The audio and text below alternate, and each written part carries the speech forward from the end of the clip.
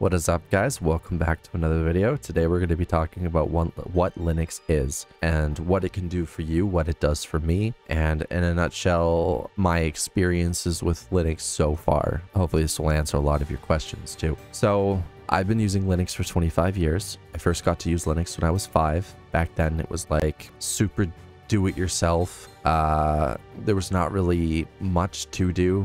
You know, you could do basic things, and my experiences from there just went on. I kept using it and using as much as I could. And when I had a computer, I had it. When I didn't, I didn't. We were using hard drives back then, so things were not as quick when opening applications as they are now, like instant frickintaneous. So it was kind of a waiting process for some things. Dial-up, you know, ICQ. Linux was just different back then. It's hard to explain. I did eventually end up using Ubuntu.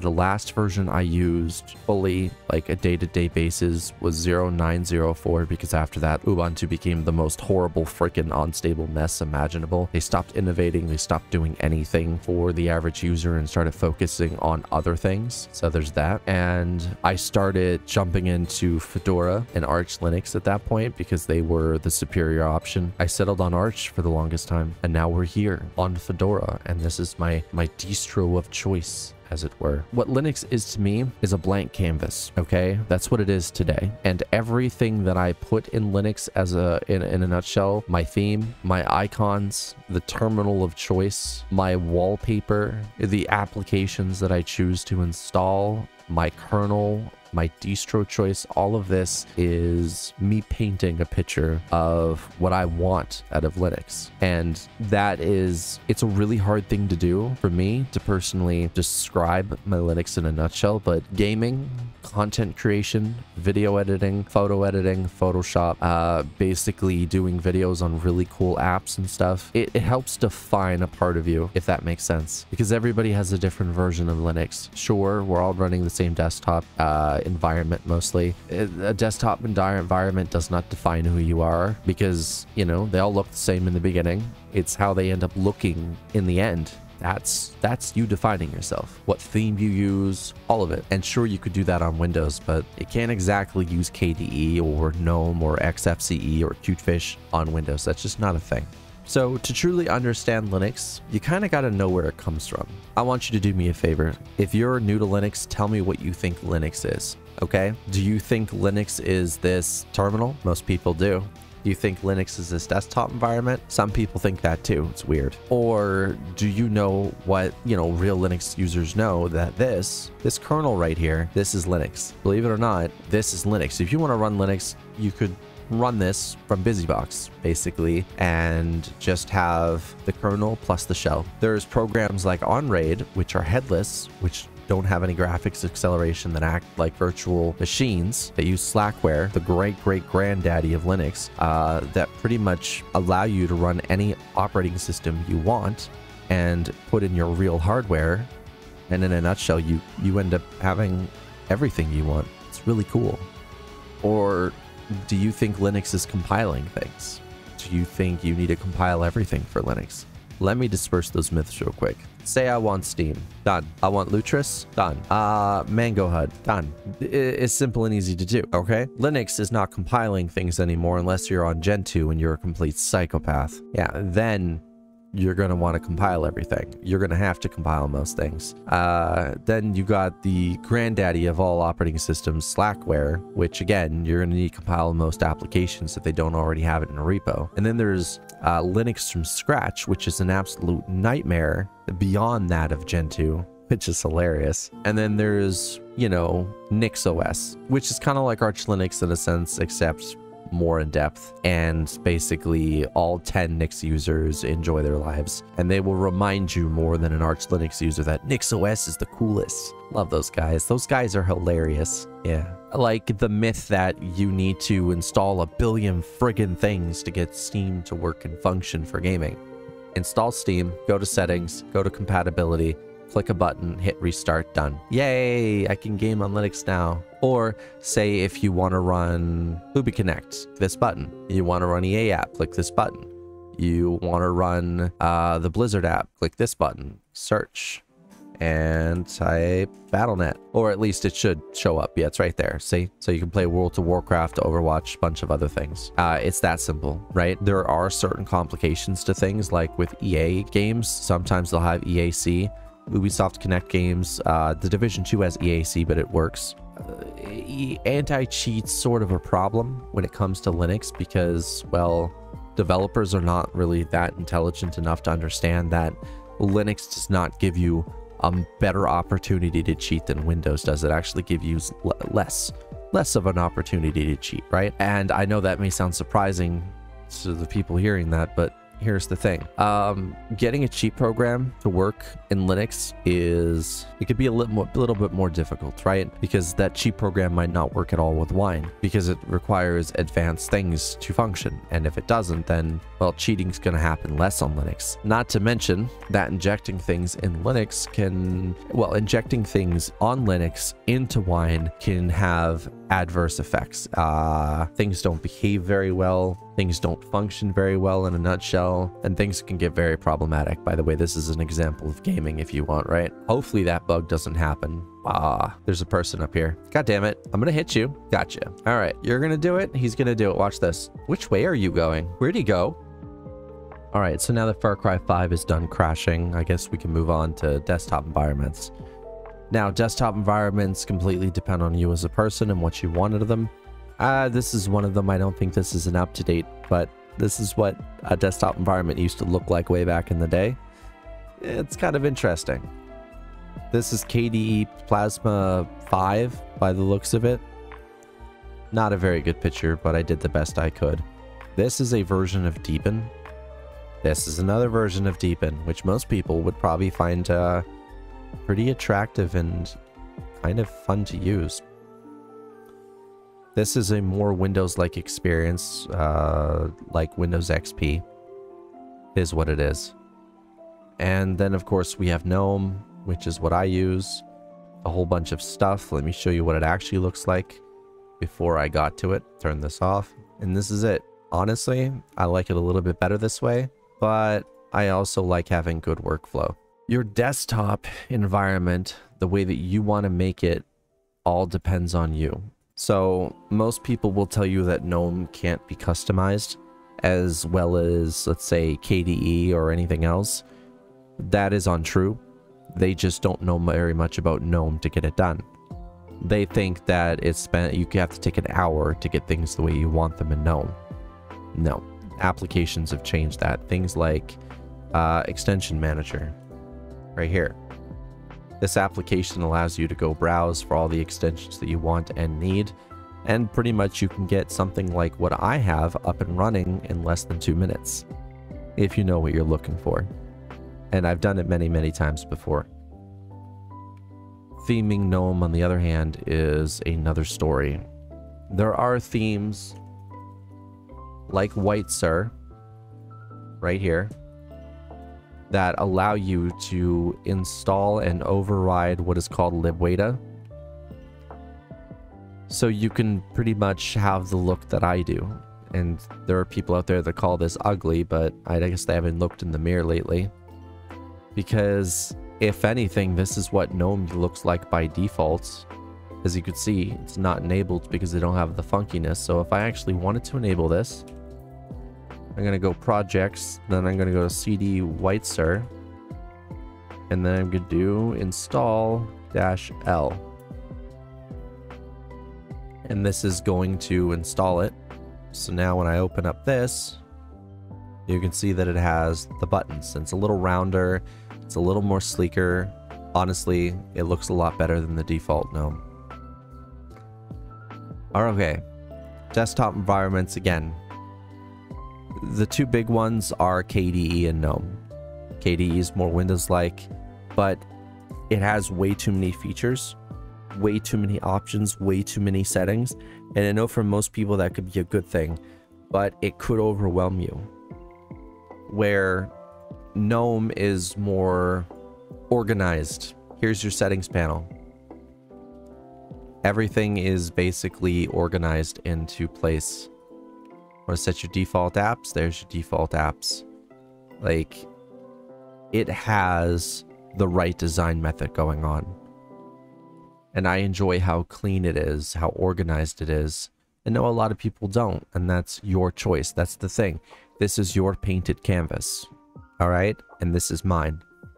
And with me, this works out a lot better than anything with KDE. Now, I want to talk about some of the advantages for emulation, because I know I have that audience as well. This is the normal 6.9 stock kernel. We hit 80 FPS pretty much in this scenario. And this is with a custom kernel. I know I was standing right there, but that's 120 FPS nonetheless still. But right now we're at 137 FPS standing where we are. This is the difference between a custom kernel, like the CachyOS kernel, and the stock kernel. Stupid, I didn't take a picture in the same place. Same thing goes for Windows. Let me go grab those images. So this example again is with Ragings. On Windows, standing here, I had 50 FPS. As you can see right here, this is the performance. In that same exact position with the CachyOS kernel on Fedora 40, I had 60 FPS. And I like how Windows Mario's eyes are closed. He's like, yep, we're the boss. And this pretty much entailed my journey, because the 555 drivers were out and I wanted to go to Linux, and it allowed me to do so. So some of the advantages are better performance depending on your system, like CPU heavy intensive situations. Linux is going to perform so much better because it's optimized for it with what are called schedulers. And Linux just handles CPU. It's always handled it better. An example was the game Nier for our PCS3. It ran better on Linux than it did on Windows until they managed to fix that issue within the emulator itself by using a different scheduler. And I was the one that found this out. I'm going to go and try to find the video real quick. It happened a long time ago on my AMD system. So it's been a while. I don't even know how to spell it. Is it this? Full speed, Windows 10. I think it's... yeah, it's this one. Oh, that was such a horrible thumbnail, but I was lazy back then. Alright, let's hit play on this, if we can. Can we? Or is it so old that it does not let me hit play? So, yeah, full 30 FPS. We're at a time where in Windows, it wouldn't let me until 2018. And, when was this video? 2017. So here we are. Full speed in Linux. Which is pretty impressive for the time.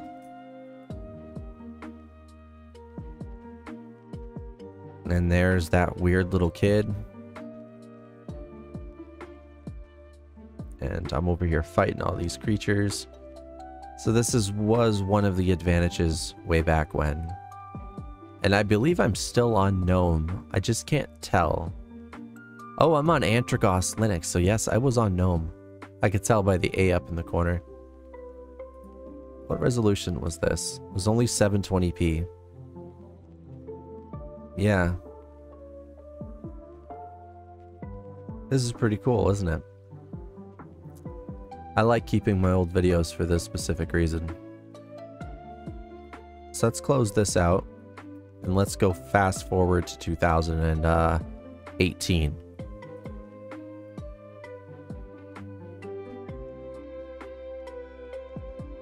And we're running at 36.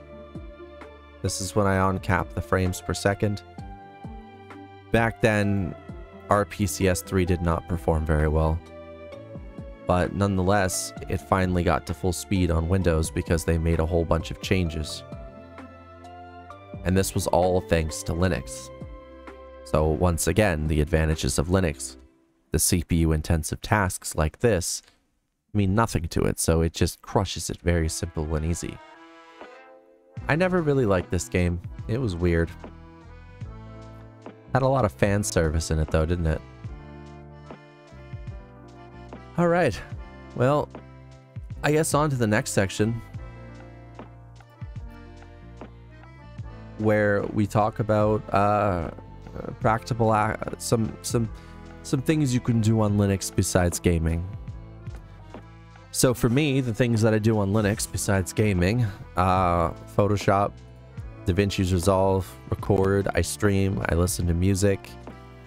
I actually learn a lot of things. I discover new applications. I like how I'm spamming all of this. So yeah, Software Center if you want to find apps or you want to find out what you already have installed and remove it. Like if I needed to, I could go through here and remove whatever application I needed that I didn't want, like Kitty, because, well, it's kind of pointless. I don't use it. And I believe there's other ones in here as well. I don't know what you are. You're a launcher, though. Minecraft Bedrock's here. That's a thing. There's just, I really like this. This works for me. This is Cider 2. It's a Apple Music application. So it allows you to just have your Apple Music if you need it. There's my music. For DaVinci's, for video editing, this is DaVinci's Resolve. If you're using Kden Live, just imagine doing your work about 50 times faster and rendering out your work about 100 times faster. That's this in a nutshell. This is Hollywood level video editing software on Linux. Beautiful, it's fast, it's efficient, it has tons of really cool stuff, and more coming in the next version. Now, I had Photoshop already open, but it was getting in the way. It tends to always want attention and be upfront. Adobe changed the policies recently, as of yesterday, where they basically can snoop on your work. But yeah, in a nutshell, this is what I use for all of my thumbnails and stuff. I have a workflow in here. So, see that? That's pretty cool. Adobe Photoshop, if you want to learn how to install it, I have a thing in my Discord about that. So, there's that. There's nothing you could really use as a Adobe Photoshop alternative on Linux. The closest thing is Krita, and I know the developers don't want it to be thought of as such, but it's the closest thing we have. Ugh, I get a headache every time someone tells me that, because I know, but here's the thing. Applications throughout history have been used for things that they are not designed for. Get over it, move on from it, and live life a little easier, okay? Yeah, okay. Also, there's Affinity Designer 2. It is what it is. But I'm going to cut the video here. Now, the last thing I am going to say is if you want to get started with Linux, the easiest way to do so is my channel, honestly. If I go to playlists, you can see that I have a bunch of playlists and stuff, but the ones that I've created is Linux Guide. All right. So if I come here, you can see I have a ton of videos to help you get started in Linux. And more are going to be added very soon as well. So this allows you to jump right in. How to make a bootable USB. How to create your own Arch Linux distro. How to theme Plasma 6. How to make the ultimate gaming version of Fedora 40 or 39. How to theme it is in here as well. DaVinci's Resolve fixes. How to use Heroic Game Launcher beginning with Steam. And so much more. It's all here. Anyway, don't forget to subscribe and like the video and share the video. Let me go about your experiences. Remember, when learning Linux, the thing you need to have most is patience, the ability to read and just understand, take notes. Make a note. What does Linux... What do I need from Linux? What games do I play? Things like that. You make a list, you check it twice, you make sure things are being naughty or nice. It works. Anyway, I'll see you guys next time. Bye.